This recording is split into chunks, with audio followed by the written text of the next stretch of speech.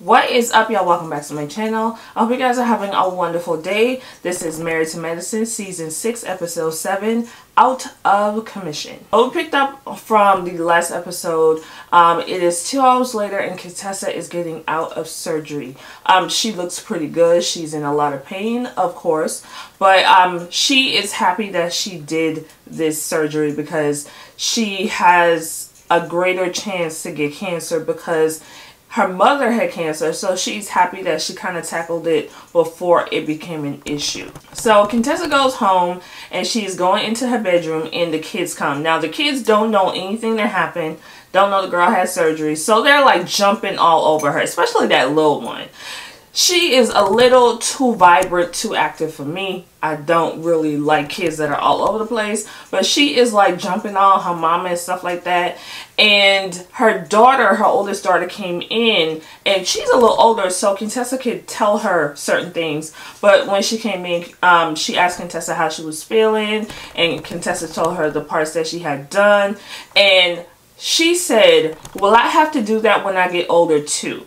And Contessa told her no, even though because it's an elective surgery, she probably won't have to do it. But because cancer runs in their family, Contessa is kind of afraid that this will happen to her daughter, that cancer will be a threat to her daughters. So she didn't want to tell her yes, because you don't want to tell a little girl something like that. So she told her no, but deep down she's afraid that it spreads to them. So it's 2 days after the surgery and Contessa is up. She looks better. Even though she's in pain, she is trying to get things together because she is having some house guests. And Mariah and Dr. Jarrett stopped by. Now, when I first saw Dr. Jarrett, alright, I thought her hair looks, I love a blonde. I love blonde and it looks so good on her. Her hair looks so good. She's a dentist. That's what Contessa said. And they went to college together. So is Jarrett her first name or her last name? Because they keep calling her Dr. Jarrett. Is this required by Miss Jarrett? Because they don't call Heavenly Dr. Heavenly all the time. They don't call her that. They call her Heavenly. But in a professional setting, they may call her Dr. Heavenly. They may call Dr. Simone Simone in a professional setting. So why is it that we're calling this lady Dr. Jarrett in this woman's house? I just found that to be odd. Is Jarrett her first name or her last name? I found all this odd, but I like your hair, girl. I love your hair. Alright, so Dr. Jarrett Heavenly come over, not Heavenly, Lord. So Dr. Jarrett and Heavenly, why do I keep saying Heavenly?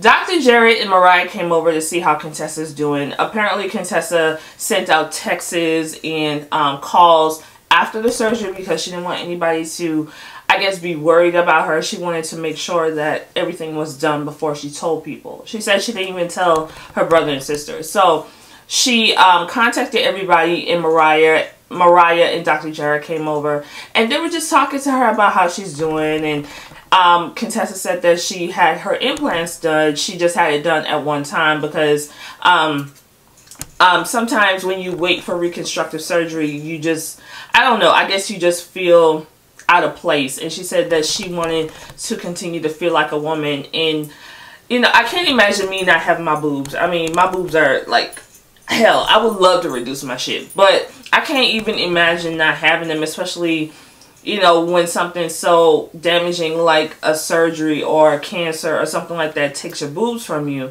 Not having them, I'm assuming that it's quite an adjustment. So she went ahead and had the reconstructive surgery right after she took out her tissue. So she said that she's in pain. She can't really do much. She can't go anywhere for about 6 weeks.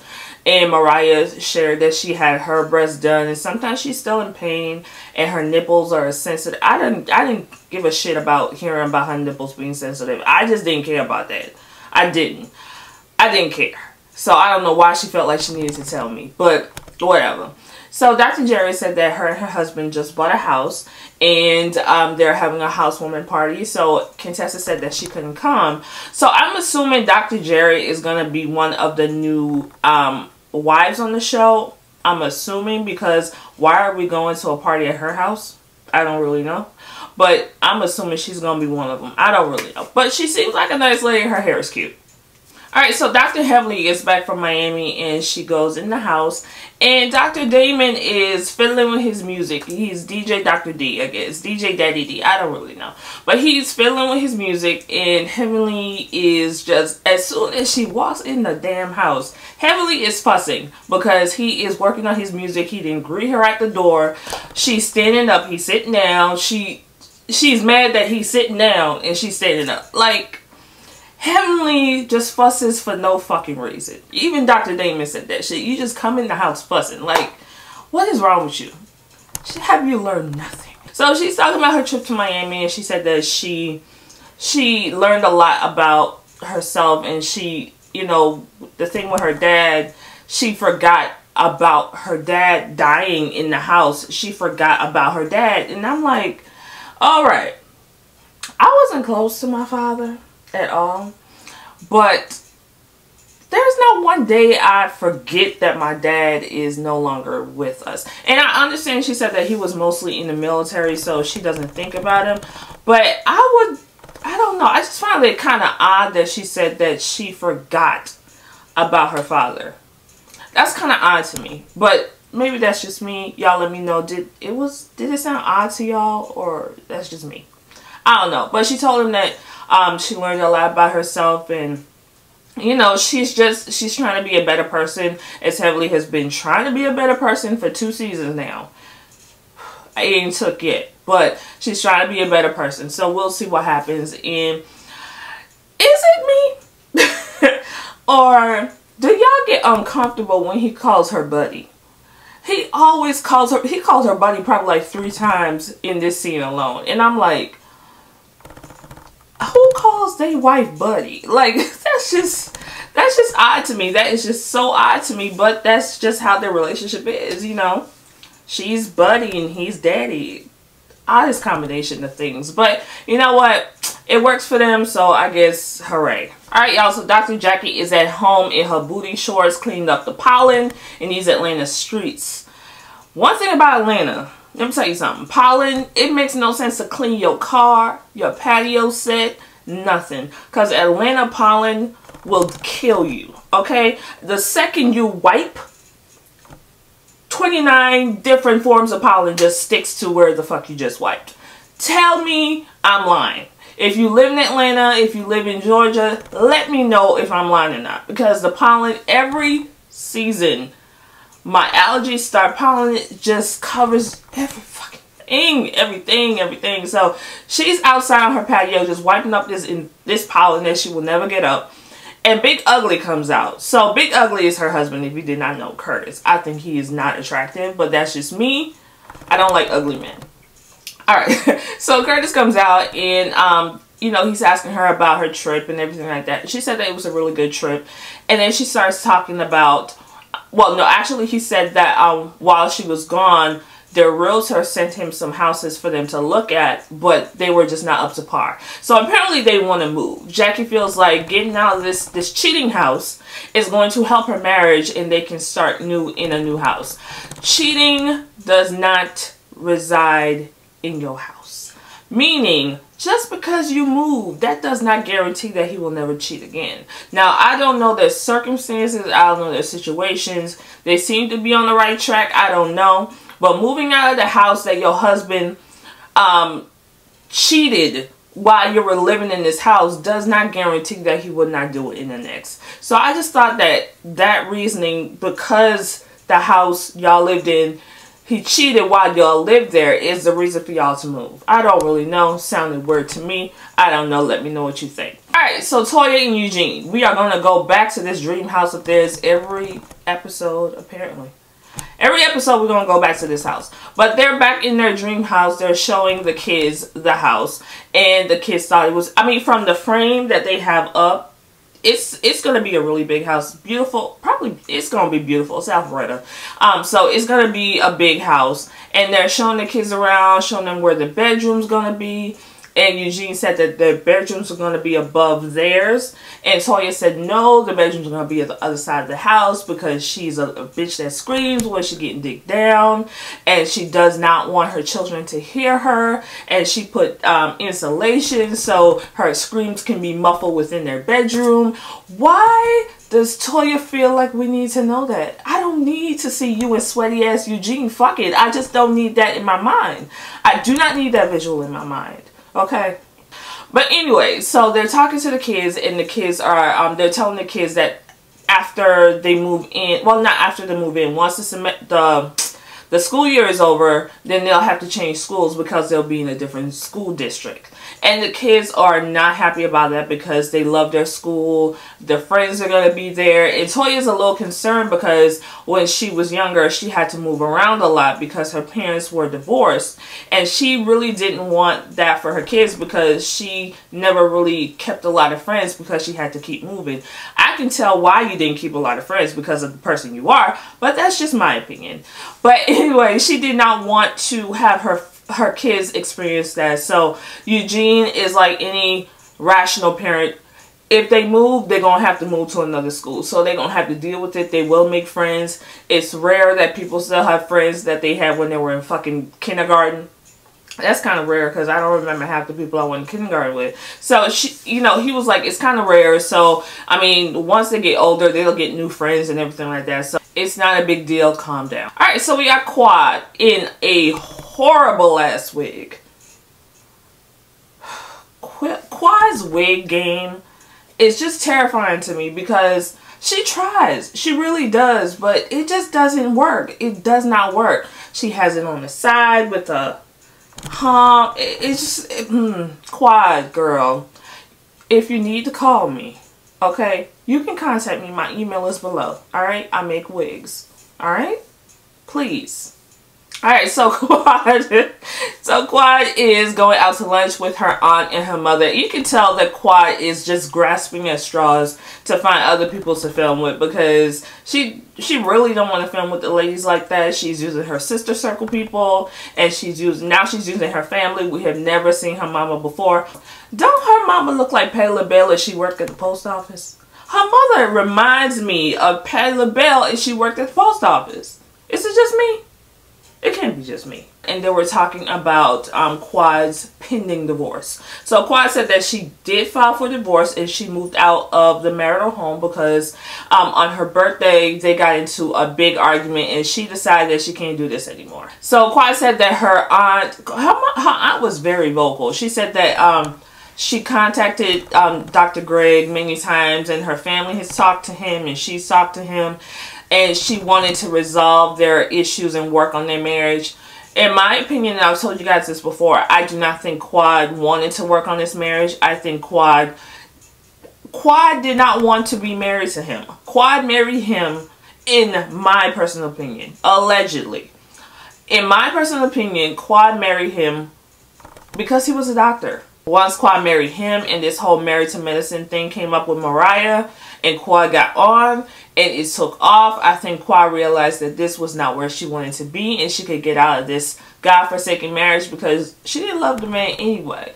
Alright, so we got Simone, and Simone is at the, I think it's the North House, and she is with Michael and they are preparing dinner, and Cecil and what's her son's name? Miles. Okay, so Cecil and Miles come to the house and Miles is back for the summer. So they're having dinner and Cecil said, well, because the kids are here and things are kind of working out with their relationship, they probably need to learn how to, not learn, but probably need to be in the same house and kind of move back in together and everybody be together.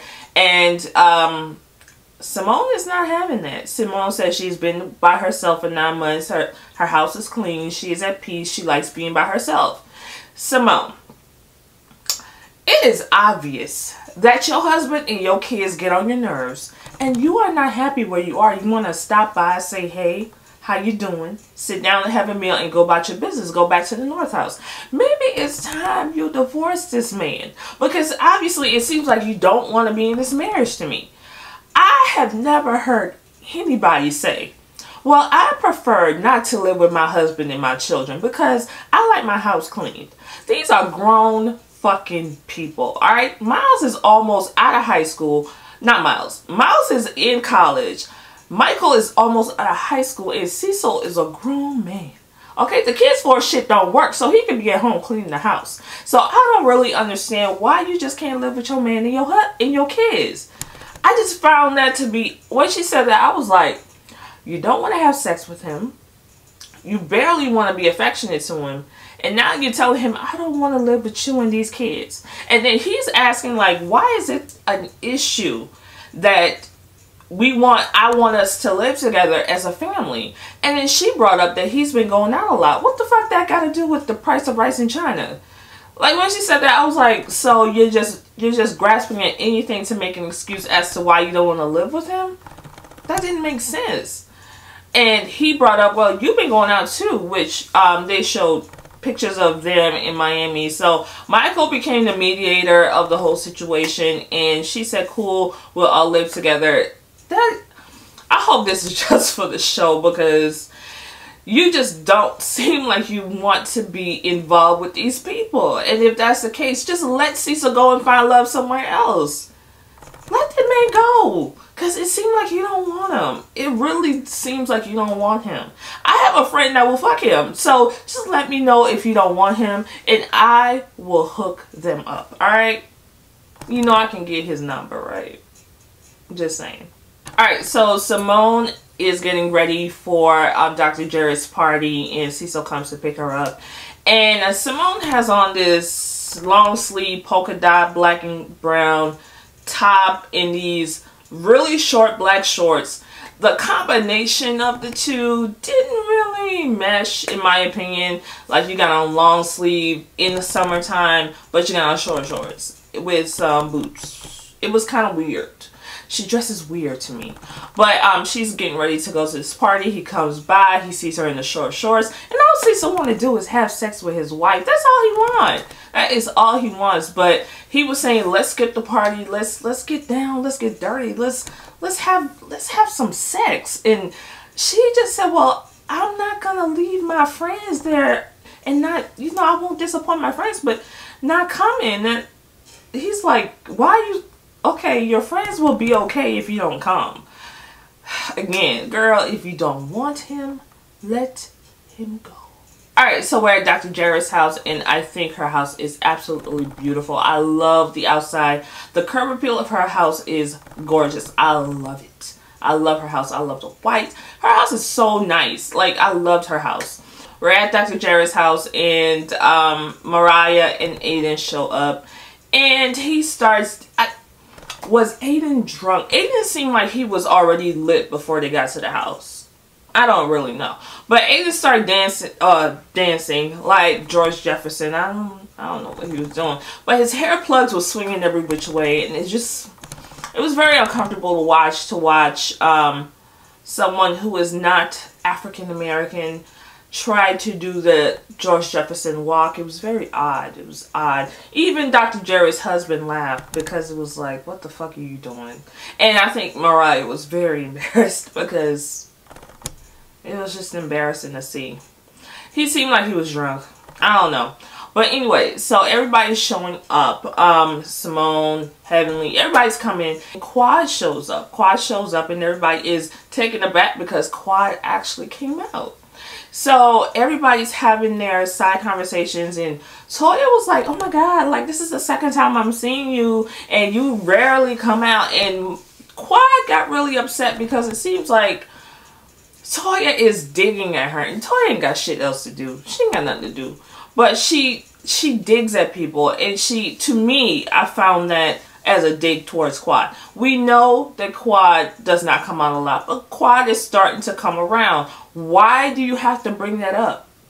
So Quad told her to relax, which I'm very happy she told her to relax, because she needed to relax the fuck down. So Simone went to the bar. Mariah went over to the bar, and Simone was a little upset that Quad told Toya to relax. So they started talking about Contessa, and they are talking about the text that Contessa sent, and Toya little, I I don't like this woman. Toya is upset that Contessa texted her, even though Contessa didn't need to text this bitch because they're not friends, as Jackie would say. But she is upset that Contessa texted her after the surgery and not before. So everybody is saying the same thing I'm saying, like, girl, you happy you got a text at all. You should be happy. She didn't have to text you. And she texts when she want to text. She didn't want people to worry about her. So she texts after. She texts everybody after. So you feel like you need to know before anything happens with anybody. They need to tell you first. Toya, go get a fucking job. Go get a hobby. Go knit. Go, like I told you, get on YouTube. Create a YouTube channel. Alright? Print hair bows. Do something with your time, because you are worried about the wrong fucking things in life. And girl, I can see why people don't like you. Like, you worry about the wrong things and you feel more important than you are. She didn't have to text you. You mad that she texted you after the fact. If she didn't text you at all, you would be mad at that. Like, you're not friends with her. Okay, you walked out, you cussed the girl out, you got upset with her. Y'all are not friends. She didn't have to text you a damn thing. But she decided to because she's a grown-ass bitch. And I don't mean to call you a bitch or a doctor. And I appreciate you. But she didn't have to text you, girl. Like, what is your problem? Go get a job. Go work at Kroger. Alright? Go greet at Walmart. People are hiring. The economy is getting back up. Okay? Thanks to Obama. Go do something with your life. Start an online business, girl. Sell hair. Do something. So some of the husbands and wives are sitting together, and Heavenly starts talking. You know, she's a relationship guru and she's a licensed relationship coach and whatever she tries to do with her online certificate she got.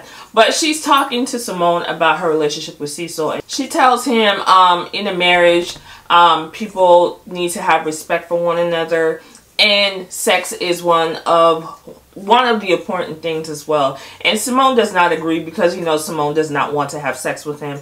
But Cecil agrees with it. So she asks Dr. Damon, and you know Dr. Damon, I don't like to get into my friend's business. I don't want to talk about that in front of my friends in the public. I don't know why she asked me anything.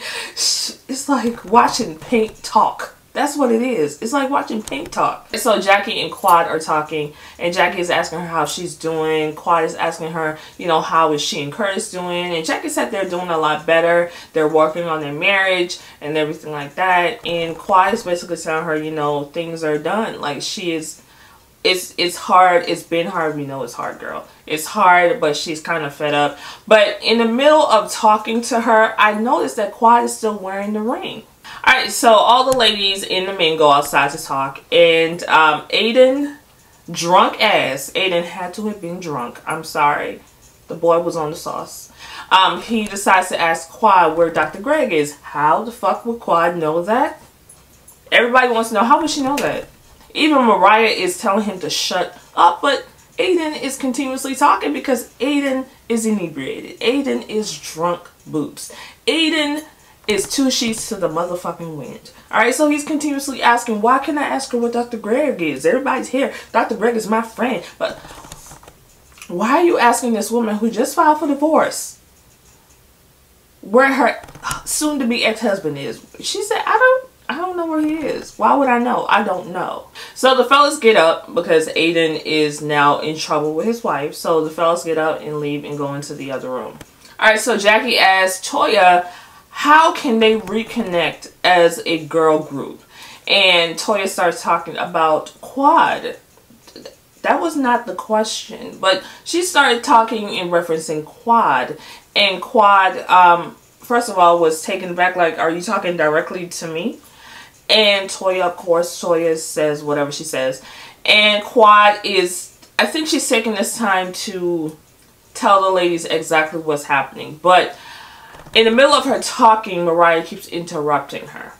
And Quad would say something, Mariah would interrupt. Quad would stop. And then Quad would start again. Mariah would interrupt. And Mariah is making faces, and I don't know what Mariah's thing is. It's like she purposefully starts issues with Quad while they're out. I don't know if it's because, I think, you know what I think it is? I think that she knows Quad likes to be the center of attention. And I think when Quad starts talking about what's going on, Mariah interjects because she still constantly has that battle with Quad. Mariah wants to be, look at me, look at me. Quad is also, look at me, look at me. So when they're in the same room, they're both battling to be the center of attention. And I think that's what it was. And Quad even said the same thing too. So Quad is getting in her feelings, and Quad basically shuts down. She doesn't want to really talk, because who wants to have a conversation and somebody is talking over you and interrupting every time you talk? So Mariah, of all things, she asked Heavenly, does Heavenly think that she was interrupting Quad? And Heavenly is trying to approach Mariah in a different way. She does not want to be I guess rude to her or say things to her, even though Mariah is a bitch. That's what she said. Her words, not mine. But Mariah did ask Heavenly, does she think that she's interrupting Quad while she's trying to get her feelings out? And Heavenly tiptoed around it, but Heavenly did say, yeah, you are kind of interrupting her. She's trying to talk, but you are saying things.